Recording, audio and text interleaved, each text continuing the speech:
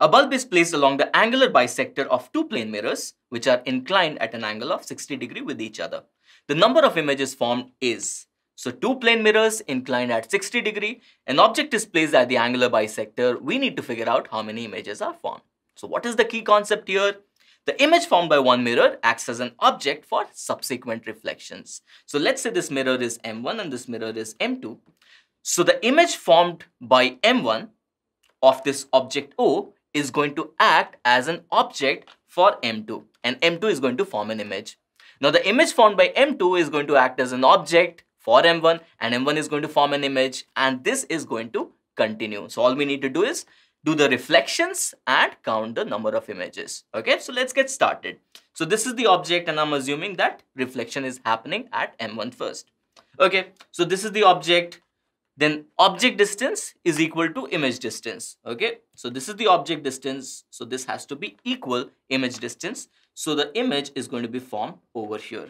Okay, now this is the image formed by M1. This is going to act as an object for M2. Okay, M2, let's extend this a little bit.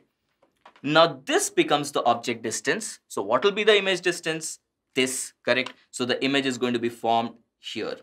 Now this image is formed by M2. This is going to act as an object for M1 again. Alright, so this is M1 over here. So object distance is equal to image distance. So another image is formed over here. Again, this is going to act as an object for M2. So here is M2. Where will the image be formed? Here, correct? Now we have reached this point. Now we also have to see that this object is going to be directly reflected by M2. Okay, so if that direct reflection we take, the image is going to be formed over here. Okay, so you can count the number of images formed. How many images are there? There are 5 images, and that should be my answer. Okay, now there is another way to do it, and that is if you can remember a simple formula. What is that? We need to calculate n, which is 360 degree divided by theta. Theta is the angle between the mirrors. So this becomes 360 degree divided by 60 degree. So it is 6. Now when n is even, the number of images formed is n minus 1. So that is 6 minus 1 is equal to 5. And that should be my answer. Alright, let's have a look at the options. So option A is going to be the right option, but what you should also remember is the takeaway. And the takeaway is this entire set of formulae. Okay, so what is the situation? If we calculate n and n comes out to be even, then the number of images formed is n minus 1, irrespective whether the object is placed at the angular bisector or not. In case of even, it does not matter. Okay, when n is odd, two situations will arise. One, when it is placed at the angular bisector. So in that case, the number of images formed would be n minus 1. Okay, because two images would be overlapped on each other. When they are not placed on the angular bisector, then the number of images would simply be n. Alright. And if n is not an integer, the number of images would be the greatest integer function of n. Okay, so let's say n comes out to be 4.2, then our answer would be 4. Okay, we should remember this as well. But the visualization technique, that is also something we should remember. All right, now let's move to the next question. A convex mirror is used to form an image of a real object. Then mark the wrong statement. What are the statements? The image will lie between the pole and the focus. The image will be diminished in size. The image will be erect. The image may be real. Alright, so we should remember the image tracing for a convex mirror. Okay, so for a convex mirror, what happens? So we take a ray of light which is parallel to the principal axis. It gets reflected and it will appear that it is coming from focus. Simple. Next is we take a ray of light which is normally incident. How do I know it is normally incident? It is incident in the direction of the center of curvature. So it will be reflected in the same direction. Here is the point of intersection. So A prime, B prime is going to be my image. Okay. So what is the nature of the image? 1, it is upright or erect. 2, it is virtual. And 3, it is diminished. Okay. So we have figured that out. But let's see why this happens. So the key concept here is that the convex mirror is a diverging mirror. Okay, so no matter where you choose the object, so I choose the object which is, let's say, slightly closer, and this is F and this is C. So even if this is closer, this is going to be diverged. This light ray is going to be diverged, hence it will appear that it is coming from focus. And the next light ray we choose, if we choose in the direction of C, then obviously we'll have to produce it back, and the intersection is always going to happen here. So intersection is happening between a line which is going through F and between a line which is going through C. So no matter where your image is, where your object is here or your object is here, your object is big, always the intersection is going to happen between this line and this line. So obviously, where is the image going to be formed? The image is always going to be formed between the pole and focus. It will be upright and it will be diminished. So this is a result we can remember for convex mirrors. Okay. So what will be the wrong statement here? The wrong statement will be the image may be real. Okay, because this is a diverging mirror, there is no way that the ray of light is going to cross to the other side and actually intersect. That just cannot happen. Okay, so what is the correct option? The correct option is going to be option D. And the important takeaway here is that for a real object, a convex mirror always makes an erect, virtual and diminished image between the pole and focus. And this is something we should remember about convex mirrors. Okay, let's move to the next question. A convex mirror used for rear view on an automobile has a radius of curvature of 3 meters.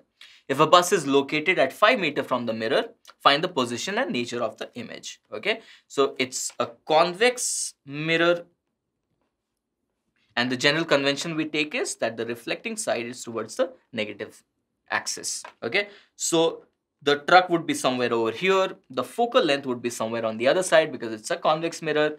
Okay, so we have to find out V. So obviously we'll use the mirror formula, 1 by V plus 1 by U is equal to 1 by F, and let's make the substitution. So U is going to be negative, of course, so I'll have to substitute minus 5 is equal to 1 upon F is going to be positive because it is a convex mirror. So focal length is equal to radius of curvature by 2, so this becomes 3 upon 2 meter. So 1 upon 3 by 2 I'm substituting, so this becomes 2 upon 3. Okay, so 1 upon V is equal to 1 upon 5 plus 2 upon 3. 15 is the LCM, so this becomes 3, and then 5 into 2 becomes 10, so 13 upon 15. So V would be equal to 15 upon 13, and that would be somewhere around 1.1 or 1.2 meter. Okay, so V comes out to be positive. V comes out to be positive, which means this is a virtual image. Absolutely. So my answer is going to be 1.15 meter virtual image. And let's have a look at the options. So option A is going to be the right option. Now there's a fun fact here.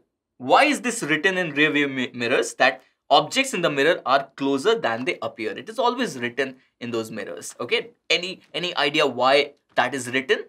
Okay, so what we know is that a convex mirror for a real object makes an image which is diminished in nature. Okay, and that's what we want in a rear view mirror, because we want our field of view to be large. We want to see more things that are behind us. So in that case, the convex mirror makes the images a little smaller so that we can have a larger field of view. Now, if we see something small, it appears to us that it is far, but actually it's not that far. Hence, because of the diminished size of the image, we feel that the objects are far, but that's not the case. Okay, so objects in the mirror are closer than they appear, and we should take care of it.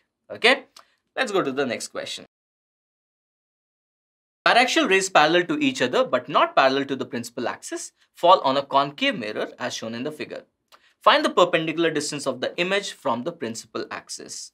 Okay, so these rays are paraxial, which means they are very close to the principal axis, which means this angle is going to be very, very small.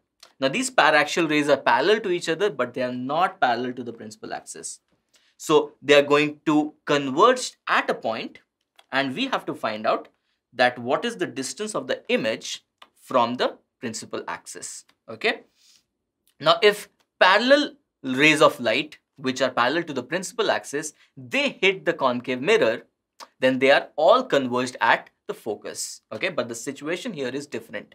They are parallel to each other, but they are not parallel to the principal axis. So the key concept here is that paraxial rays parallel to each other converge on the focal plane. Okay, if they are parallel to each other, but they are not parallel to the principal axis, they are not going to get converged on the focus, but they are going to get converged on the focal plane. So what is the focal plane? It is a plane which is perpendicular to the principal axis and passing through the focus. Okay, this is the focal plane. So the image would be formed somewhere over here. Is that correct?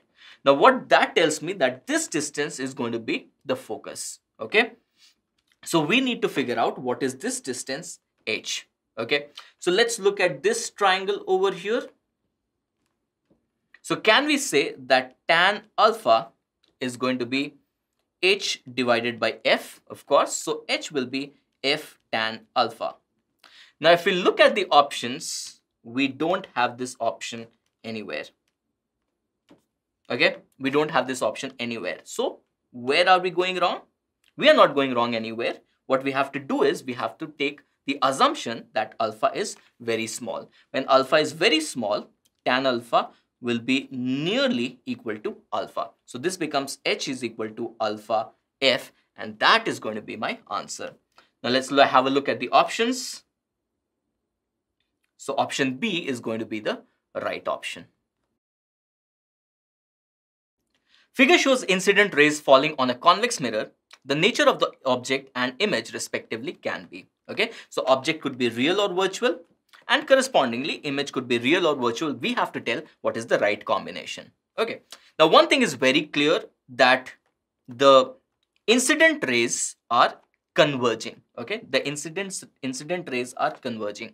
So there is no way they can intersect in the real space. So the object has to be virtual. That is a given. We cannot have a real object in this situation because the incident rays are not actually intersecting. Okay, so object virtual, object real is eliminated right here. Okay, now we need to figure out between B and C what is going to happen. Okay, and the key concept here is as simple as the angle of incidence is equal to angle of reflection. Okay, so let's take this scenario first. What is happening here? The light rays are incident like this. So the virtual object would be formed over here, and what we see is that the virtual object is to the right of the center of curvature. Now what we are going to do is we are going to find the normal, which is the line joining the center of curvature. So this is going to be the angle of incidence. So what is going to be angle of reflection? This is going to be the angle of reflection, and it will be on the opposite side of the normal. Okay, similarly the case would be here. So when we produce that back, we say that the image is going to be formed over here. Is that correct? So the image formed in this case is a virtual image, okay, because it does not actually intersect. The reflected rays when produced backwards intersect. Perfect. So yes, virtual object, but image was also virtual. Now let's have a look at this situation. Now here the object is certainly virtual, what we see over here. Okay, now this is the center of curvature. Now in this case, the object is towards the left of the center of curvature. So again, this is going to be the normal. Now this is the incident light. Is that correct? So this is the angle of incidence. Now the angle of reflection is going to be on this side.